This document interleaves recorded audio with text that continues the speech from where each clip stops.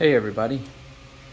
Today I really wanted to talk about a super important topic that really kicked my ass when I first started with my 3D printing farm and creating a product that was an accessory to another product that was injection molded.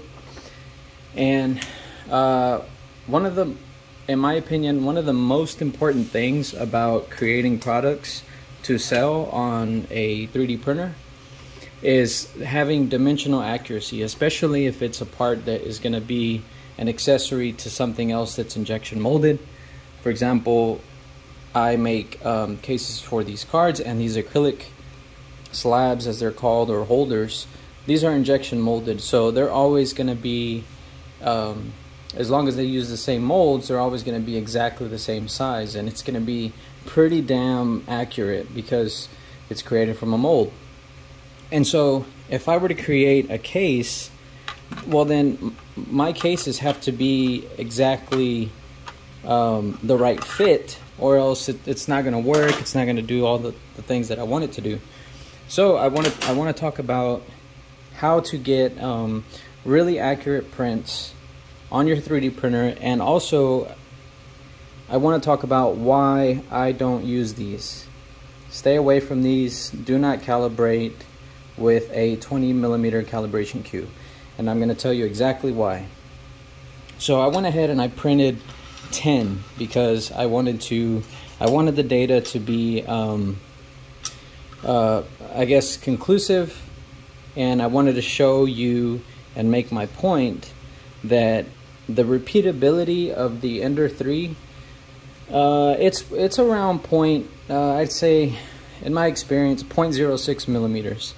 So you could, when you print something, I don't care how many times you calibrate it, it may be plus or minus, 0.02 or 0.03, because the tolerances on our filament also are not perfectly 1.75. The tolerances are plus or minus 0.03, and that, I use Hatchbox, and that's what they have. So because of that, our prints are never going to be, CNC quality. They're not going to be exactly to the thousandth of an inch.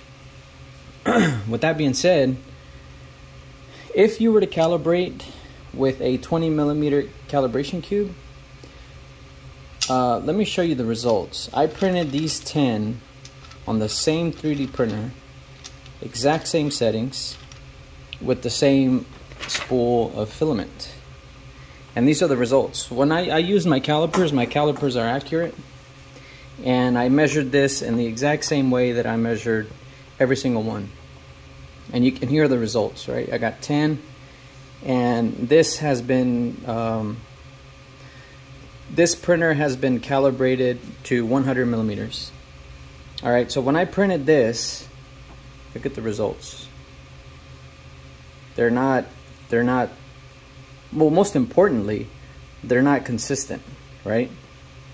This is the range, 0.03 to 0.09 millimeters. That's the range of a print that all it was just printed over and over and over 10 times.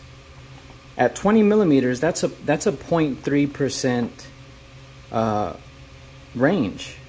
So if you calibrate to 20 millimeters, you don't know if you've just calibrated a print on the low end, on a 0.03, or on the high end. So the next time, if you print to 20 millimeters and then you do a, let's say 200 or not 200, but let's say a 100 millimeter print, well, if you're lucky, you may be off by 0.3 millimeters. And that might not be likely. It might actually be higher.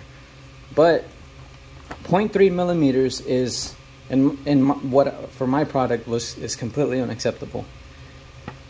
And I'll tell you why. So this one right here, this case was calibrated using just the 20 millimeter calibration cube, and I did this as an example. This one was calibrated using a 100 millimeter calibration print, this one that I have developed, and I'll show that to you in just a second. But this, you can see here, fits perfect. Doesn't come out. I mean, I can shake this thing out, it won't, or I can shake it, it won't come out, right? Of course, I use a little thing in the back, comes out just fine. This one, however, oh, I mean, I just barely shaked it. No way in hell I'm gonna sell these with the potential of a customer damaging their slab. Actually, I think I cracked it a little bit right there, but whatever, this is a test. So, you know, when I made these,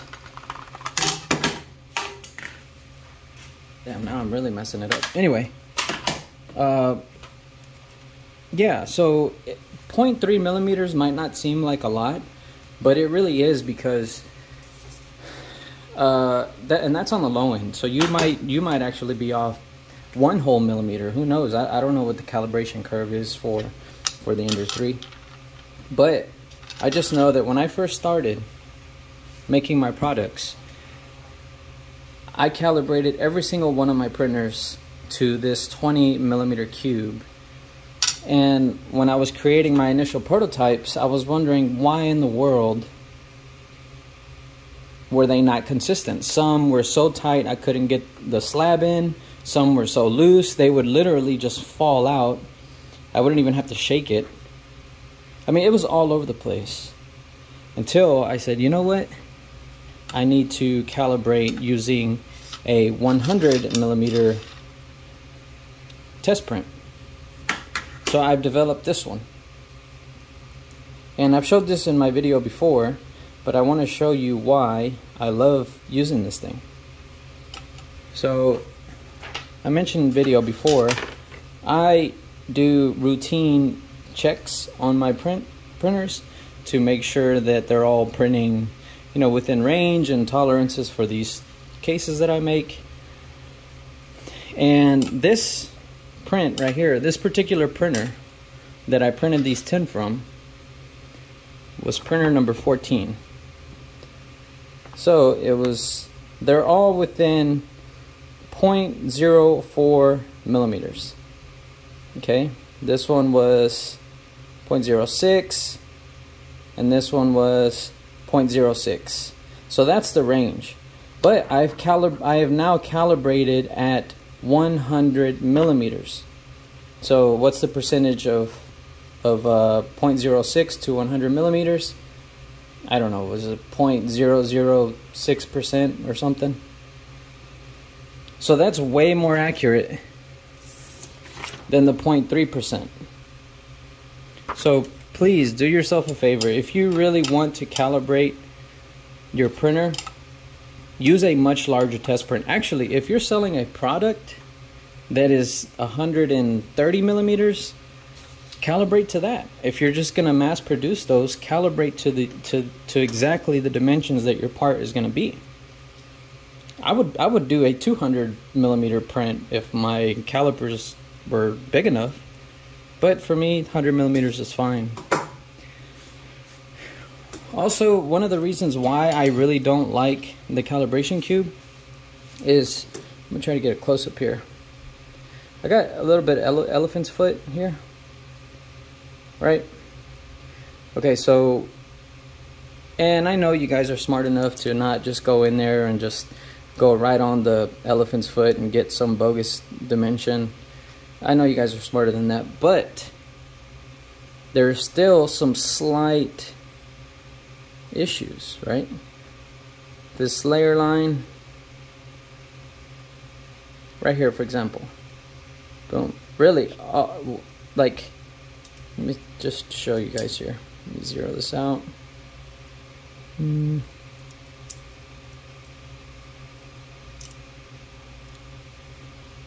0.08, okay, on the X, 0.08. If I go down just a little bit, Well, let me see here. This one's actually not bad. But I did have a calibration cube that there was a little bit of layer shifting. Look, this is at 0.05, exact same area that I measured. Let me go down a little bit. 0.03. I mean, it's just so easy to get a bogus reading, right? And forget about doing it on the side because of the over extrusions on the corners. Look at that, it's bowed. All right. I mean, when you do this, you can see the light through there. And look at that reading. 20.18. So just stop using these. In my opinion, that's my advice. I've stopped, and my prints have been very accurate, and I've had no unhappy customers that, hey, my cases keep falling out, or hey, this is too tight and I damaged my card or whatever.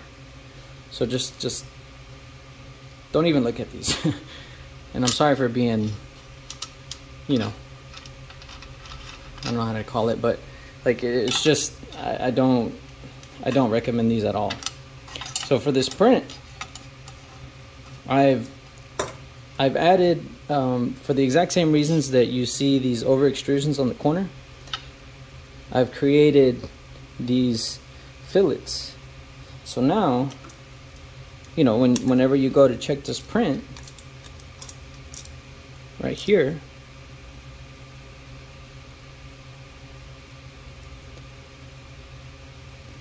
whenever you go to check this print,